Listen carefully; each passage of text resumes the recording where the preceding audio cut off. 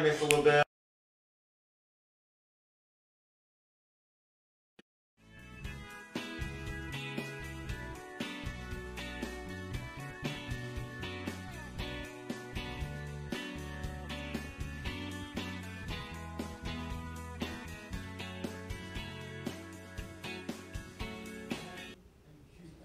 Hi, I'm Max. Today is November 4th and this is the Cape Report.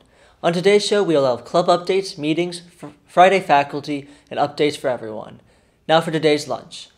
We have pizza or buffalo chicken pizza, baked sweet potatoes and apples, and a fruit cocktail. Be sure to check out all the other dining options. If you are interested in playing unified basketball, please send Mrs. Hagan a message on Schoology and attend an interest meeting on November 7th during advisory.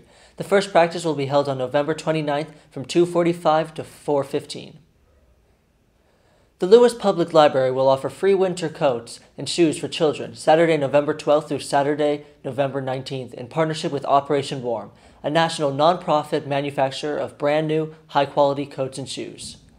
Items will be available at the library. No appointment is necessary. The hours of operation are on Monday through Thursday, 10 to 8, Friday, 10 to 5, Saturday, 10 to 2, and closed on Sundays. And now to Faculty Friday.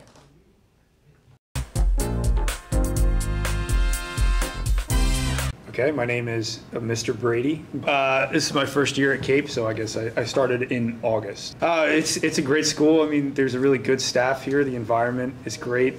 Students are good. They're a little bit getting used to, but you know, I do like them, and it's fun to kind of interact with them in the classroom.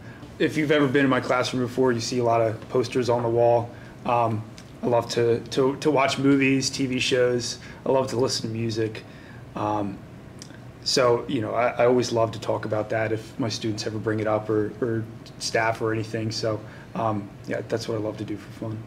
I'm LT. And I'm Grady, and this is your fantasy football scores and highlights from Week 8. Our top scoring QBs are Tua Tagovailoa with 29.18 points and Jalen Hurts with 28.4 points. Our top scoring running backs are Alvin Kamara with 42.8 points and King Henry with 35.8 points. Our top scoring wide receivers with 30-plus points this week are Tyreek Hill, DeAndre Hopkins, Jalen Waddle, and to top them all off, A.J. Brown with a crazy 39.6 points. Our top scoring tight end is Tyler Conklin with 25.9 points. The Browns, Saints, and Seahawks with 14 points all around. And finally, our kicker, Nick Folk, with 21 points. For our top plays of the week at number 5, we have Rami Dobbs with a knife grab from the defender, Poles. Rodgers protected, flipping to the corner of the end zone for Dobbs, who turns around. Did he bring it in? Yes! What a catch by Romeo Dobbs for the touchdown. The fourth best play is Amari Cooper with an extended 40-yard catch. Von Bell, who he's locked up, and he's not able to get then over the top. Hill is expecting help, but Von Bell's trying to disguise the look, and he's up in there.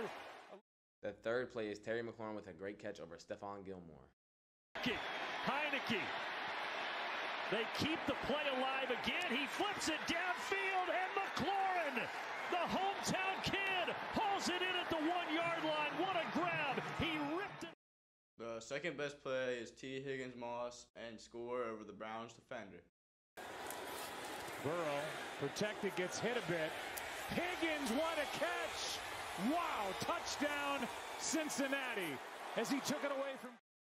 And finally, with our top play of the week, we have an absolute 62-yard bomb from P.J. Walker to D.J. Moore to send them into overtime.